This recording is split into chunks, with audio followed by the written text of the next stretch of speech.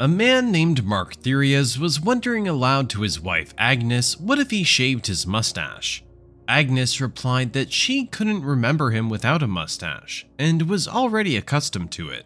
This evening, the couple was planned to meet with friends, so Agnes decided to go to the store beforehand.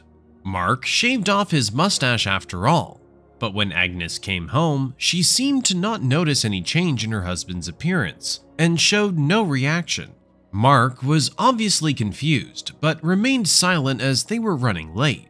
As the couple headed out to their friends, Marc was still hoping that his wife would notice something unusual, but Agnes continued to pretend as if nothing had happened. When they arrived, Marc told his wife to go without him while he parked the car. Of course, he was very upset about the wife's inattentiveness. However, when Marc came to the friends, they too didn't notice any change in him. Everyone behaved as if he never had a mustache. Noticing that Nadia had a new haircut, Marc complimented her. Nadia thanked him, but said nothing more. Later, in the bathroom, he stared at his reflection in the mirror for a long time.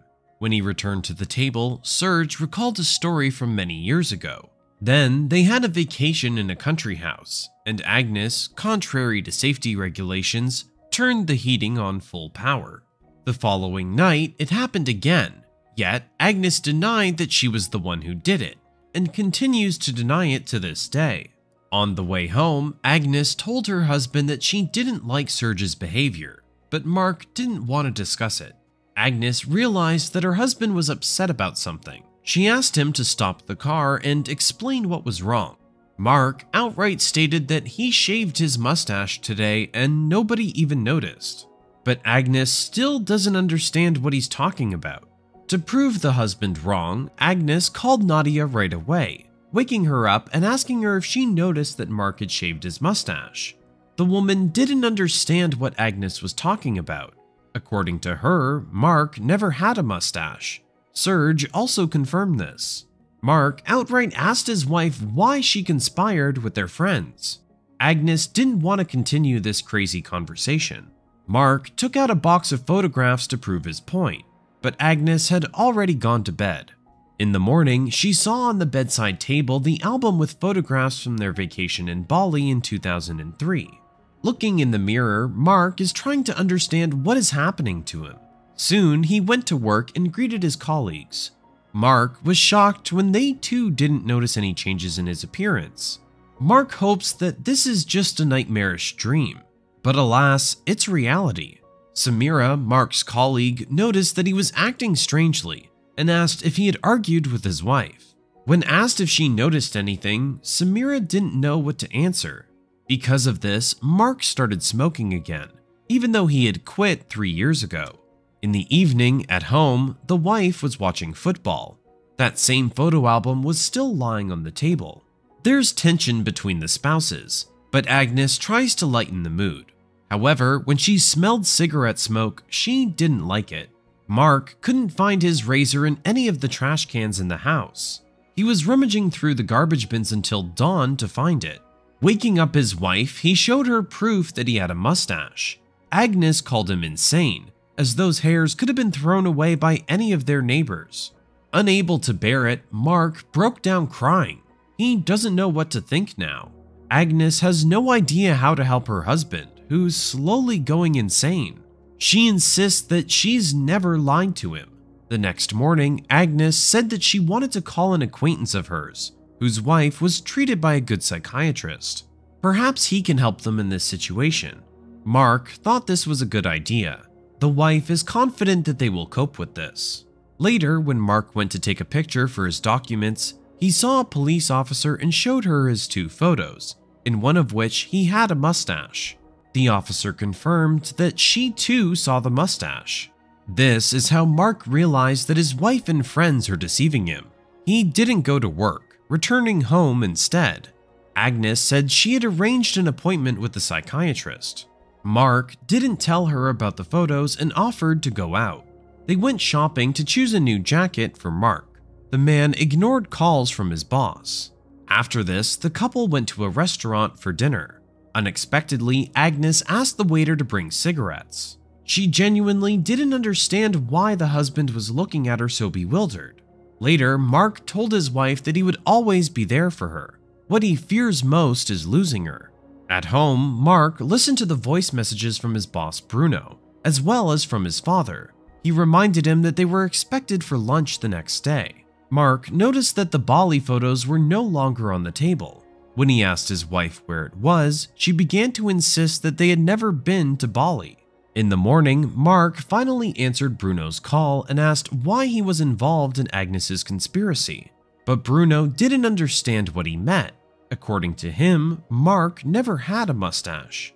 Hearing his wife coming, Marc hung up. Bruno called back, but this time it was Agnes who picked up. Bruno told her about the conversation with Marc. Agnes thinks they shouldn't go to her husband's parents for lunch today. Marc agreed with this. Agnes called the parents and lied that Marc was busy at work. The husband also asked his wife to cancel the meeting with Serge and Nadia. However, Agnes didn't understand who he was talking about.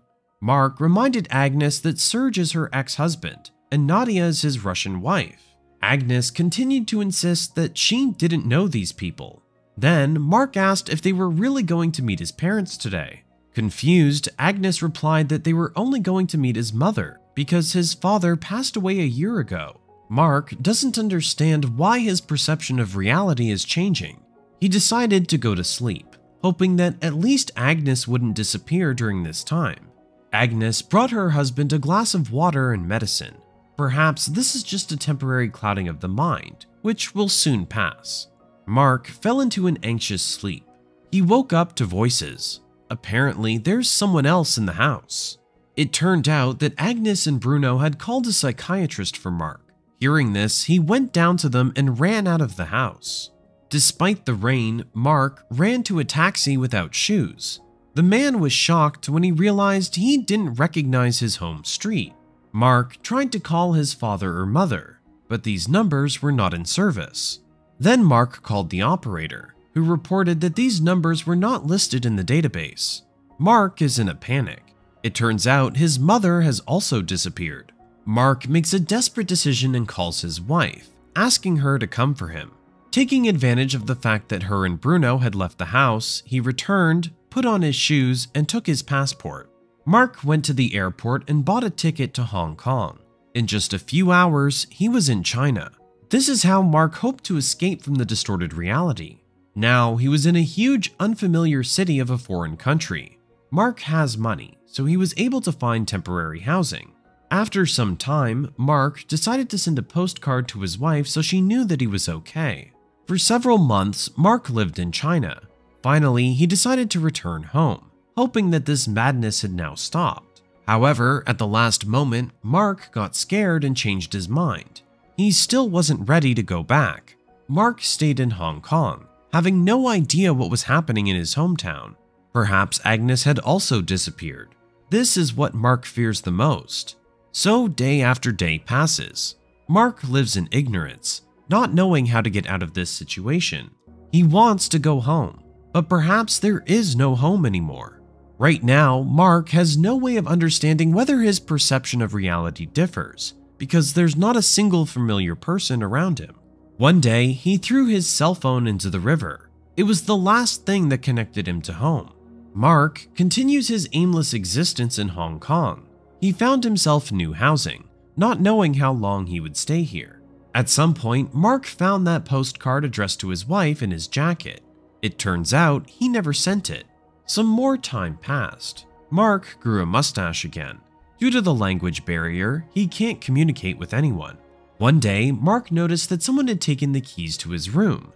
The elderly concierge told Marc that his wife had arrived. This statement threw the man into a panic.